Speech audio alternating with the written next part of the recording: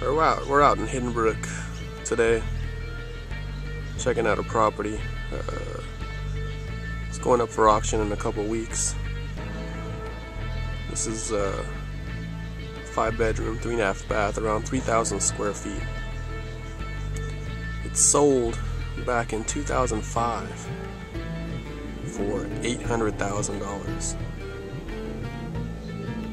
and it's listed for sale today for $370,000.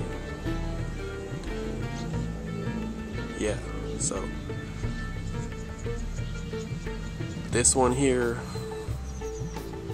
dropped about 50%, more than 50% from its peak. It's a nice Hiddenbrooke community golf course. Most of the homes here are very good sizes, and let